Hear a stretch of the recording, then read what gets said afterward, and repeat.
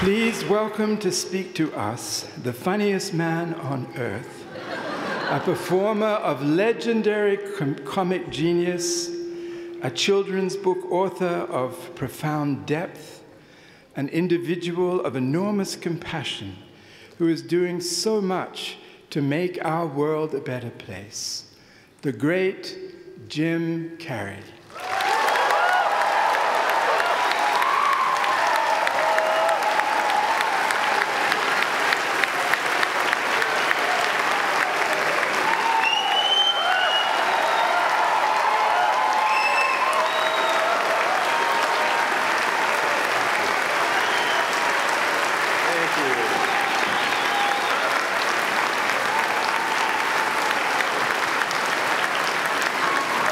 Sitting down for? I was going to milk that for a while. You guys can stretch that out in post, right? You can make that longer in the edit. Thank you, Bevin. Thank you all. Jai Guru Dev.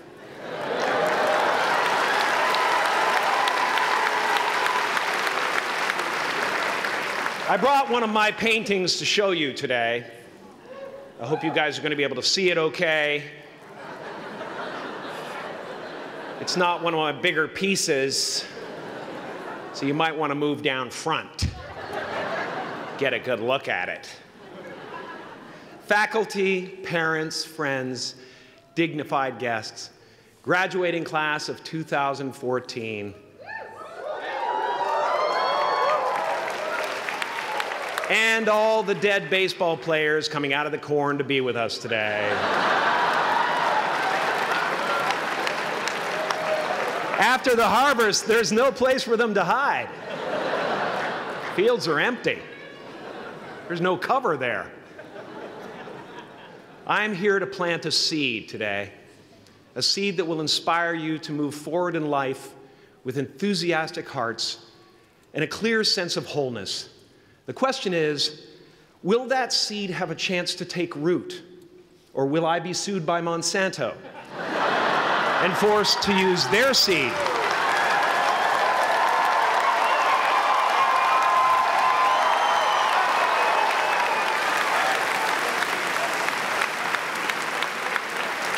Which may not be totally Ayurvedic. Excuse me if I seem a little bit low energy today, whatever this is. I slept with my head to the north last night. Oh man! Oh man! You know how that is, right, kids? Yeah. Woke up right in the middle of Pitta, couldn't get back to sleep till Vata rolled around. Crazy.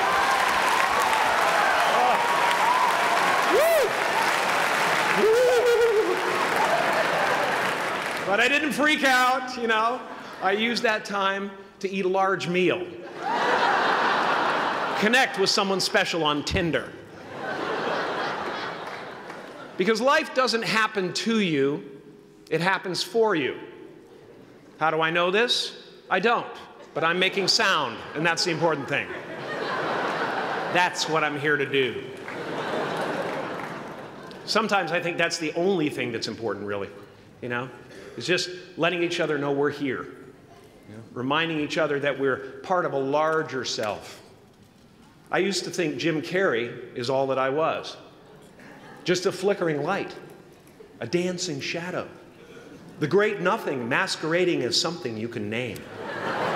Seeking shelter in caves and foxholes dug out hastily, an archer searching for his target in the mirror, wounded only by my own arrows, begging to be enslaved, pleading for my chains, blinded by longing and tripping over paradise.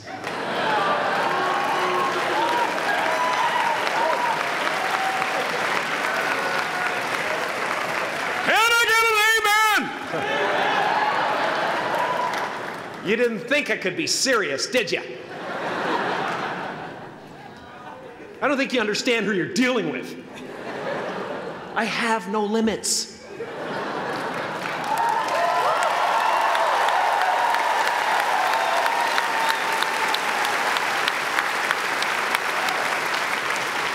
I cannot be contained because I'm the container. You can't contain the container, man. You can't contain the container. I used to believe that who I was ended at the edge of my skin, that I had been given this little vehicle called a body from which to experience creation. And though I couldn't have asked for a sportier model, it was, after all, a loaner and would have to be returned. Then I learned that everything outside the vehicle was part of me too. And now I drive a convertible.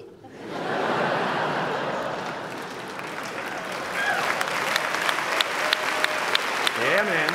Top down, wind in my hair. Woo!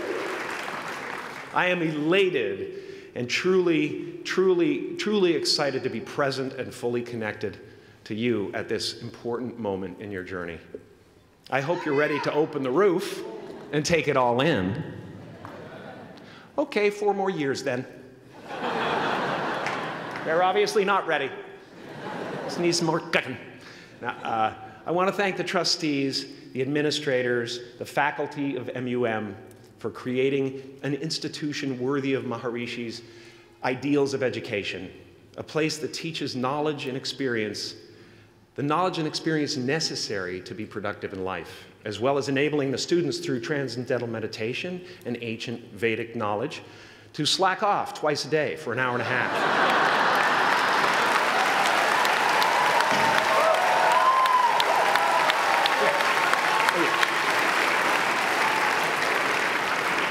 Don't think you're fooling me. But I guess it has some benefits. It does allow you to separate who you truly are and what's real from the stories that run through your head. You have given them the ability to walk behind the mind's elaborate set decoration and to see that there's a huge difference between a dog that is going to eat you in your mind and an actual dog that is going to eat you.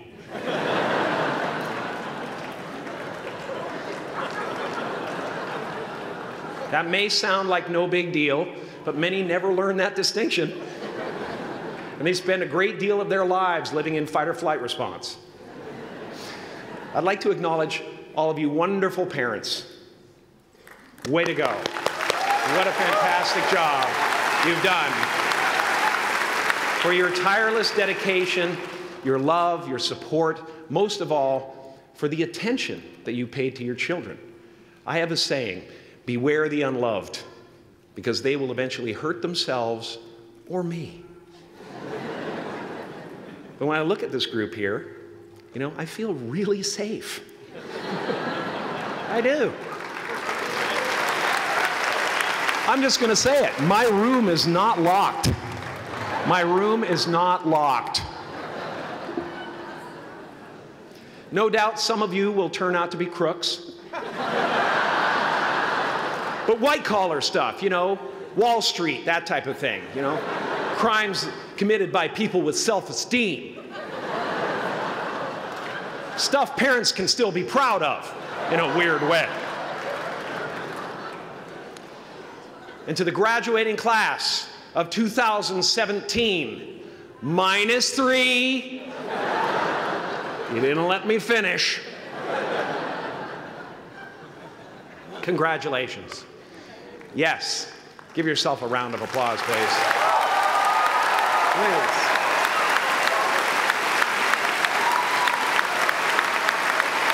Yeah.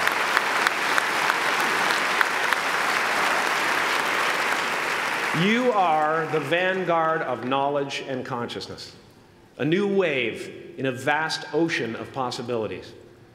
On the other side of that door, there's a world starving for new ideas, new leadership. I've been out there for 30 years. She's a wildcat.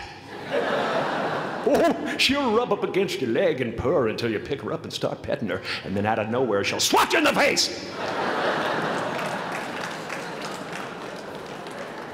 It can be rough out there, but that's okay, because there's soft serve ice cream with sprinkles. I guess that's what I'm really trying to say here today.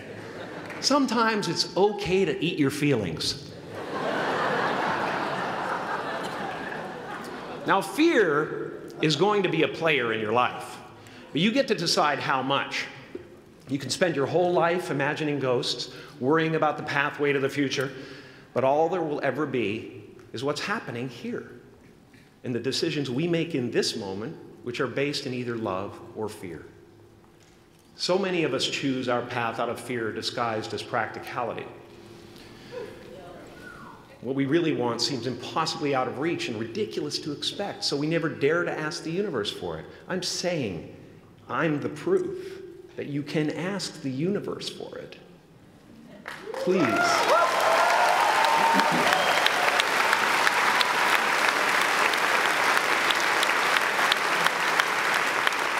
And if it doesn't happen for you right away, it's only because the universe is so busy fulfilling my order.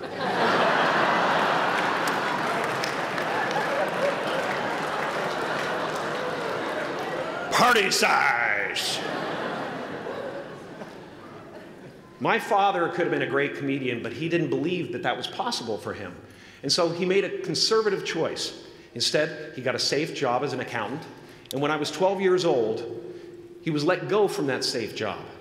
And our family had to do whatever we could to survive. I learned many great lessons from my father, not the least of which was that you can fail at what you don't want. So you might as well take a chance on doing what you love.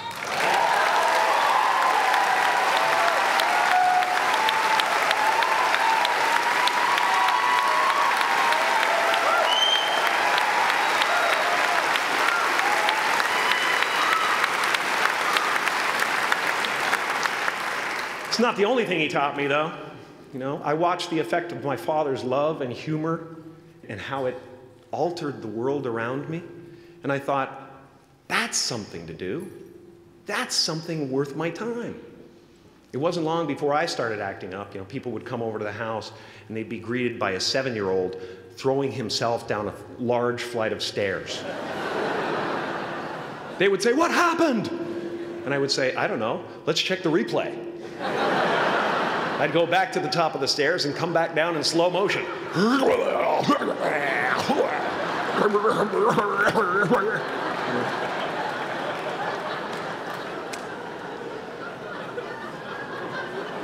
It was a very strange household.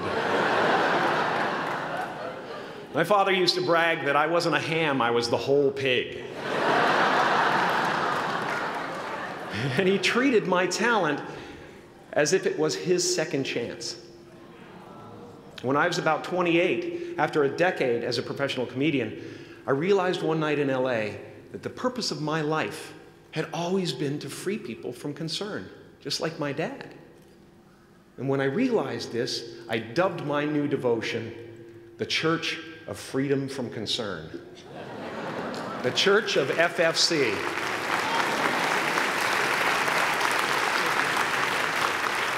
And I dedicated myself to that ministry. What's yours? How will you serve the world? What do they need that your talent can provide? That's all you have to figure out. As someone who's done what you're about to go and do, I can tell you from experience, the effect you have on others is the most valuable currency there is.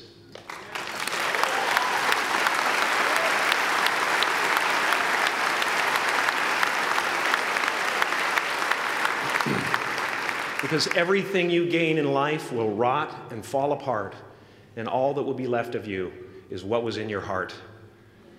My choosing to free people, from concern got me to the top of a mountain. Look where I am. Look what I get to do. Everywhere I go. I'm going to get emotional because when I tap into this, it really is extraordinary to me. I did something that made people present their best selves to me wherever I go.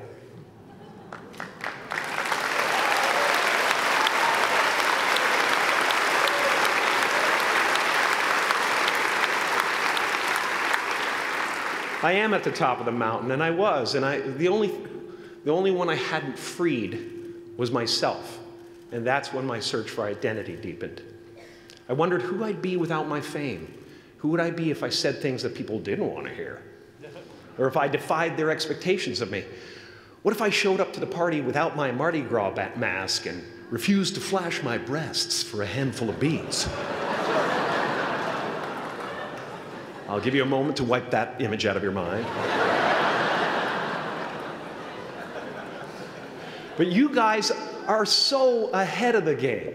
You already know who you are. And that peace that we're after lies somewhere beyond personality, beyond the perception of others, beyond invention and disguise, even beyond effort itself. You can join the game, fight the wars, play with form all you want, but to find real peace, you have to let the armor go. Your need for acceptance can make you invisible in this world. Don't let anything stand in the way of the light that shines through this form. Risk being seen in all of your glory.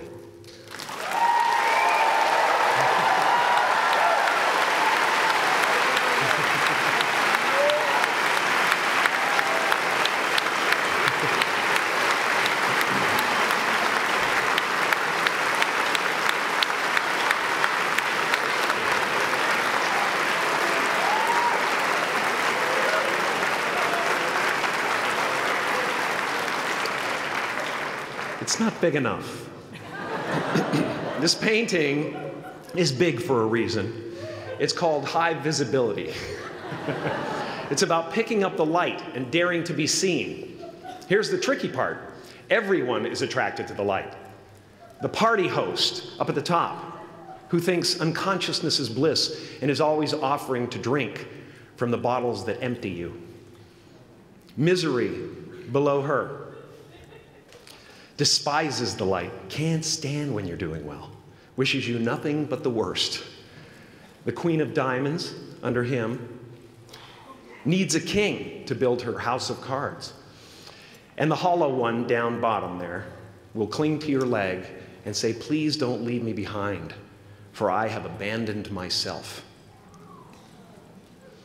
Even those who are closest to you and most in love with you, the people you love most in the world, will find clarity confronting at times. This painting took me thousands of hours to complete. And when I was finished, thank you, thousands of hours, yes. I'll never get them back. I'll never get them back. I worked on this for so long. I was weeks and weeks like a madman alone on the scaffolding. And when I was finished, one of my friends said, this would be a cool blacklight painting. So I started over.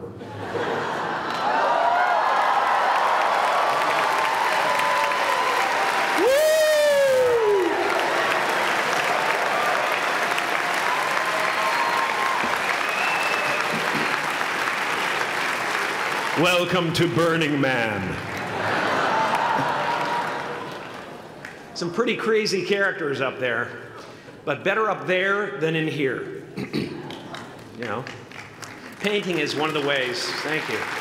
Painting is one of the ways I free myself from concern, a way to stop the world through total mental, spiritual, and physical involvement. But even with that comes a feeling of divine dissatisfaction, because ultimately, we're not the avatars we create. We're not the pictures on the film stock. We are the light that shines through.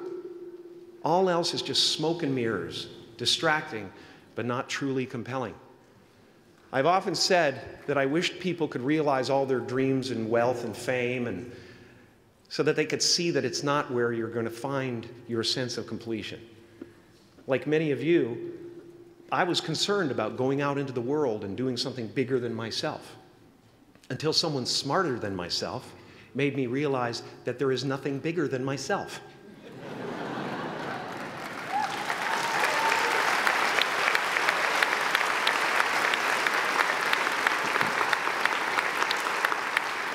My soul is not contained within the limits of my body. My body is contained within the limitlessness of my soul, one unified field.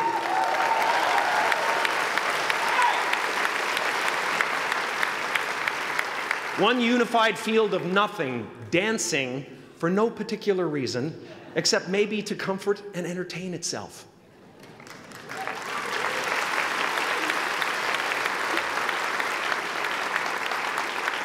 As that shift happens in you, you won't be feeling the world, you'll be felt by it. You'll be embraced by it. Now I'm always at the beginning. I have a reset button, and I ride that button constantly. Once that button is functioning in your life, there's no story that the mind could create that will be as compelling. The imagination is always manufacturing scenarios, both good and bad, and the ego tries to keep you trapped in the multiplex of the mind.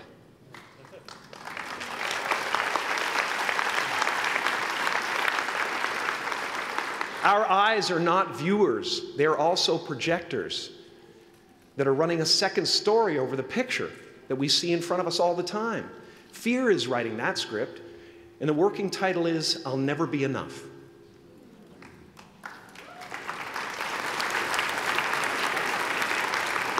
Now you're going to look at a person like me and say, how could we ever hope to reach those kind of heights, Jim? How can we make a painting that's too big for our home? How do you fly so high without a special breathing apparatus? This is the voice of the ego. And if you listen to it, there will always be someone who's doing better than you. No matter what you gain, ego will not let you rest. It will tell you that you cannot stop until you've left an indelible mark on the earth, until you've achieved immortality.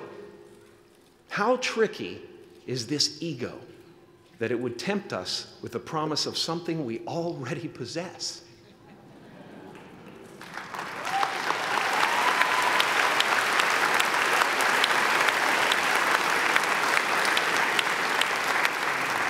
So, I just want you to relax. You know, that's my job. Relax and dream up a good life. I had a substitute teacher from Ireland in the 2nd grade that told my class during morning prayer that when she wants something, anything at all, she prays for it and promises something in return, and she always gets what she wants. Well, I'm sitting at the back of the classroom, you know, thinking, wow, my family can't afford a bike, you know. So I went home and I prayed for one. And I promised I would recite the rosary every night in exchange. Broke that promise. But 2 weeks later, I got home from school to find a brand new Mustang bike with a banana seat and Easy Rider handlebars. Yeah. From fool to cool. My family informed me that I had won the bike in a raffle that a friend of mine had entered my name in without my knowledge whatsoever.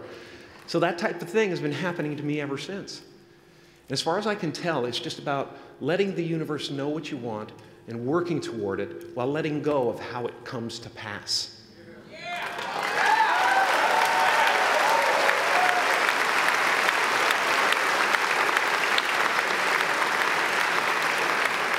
Your job is not to figure out how it's going to happen for you, but to open the door in your head. And when the door opens in real life, just walk through it.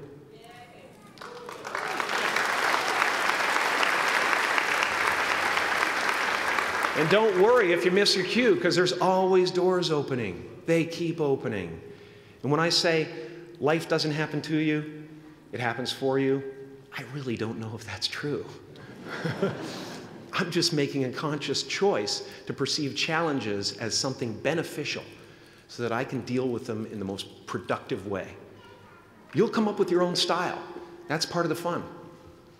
Oh, and why not take a chance on faith as well?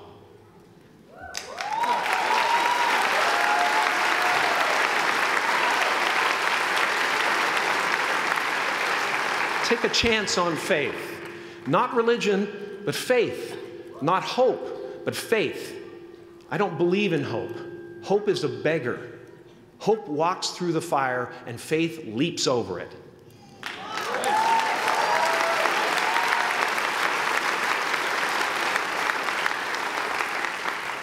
You are ready and able to do beautiful things in this world. And after you walk through those doors today, You will only ever have two choices, love or fear. Choose love, and don't ever let fear turn you against your playful heart. Thank you so much. Thank you, Dad. I'm so honored.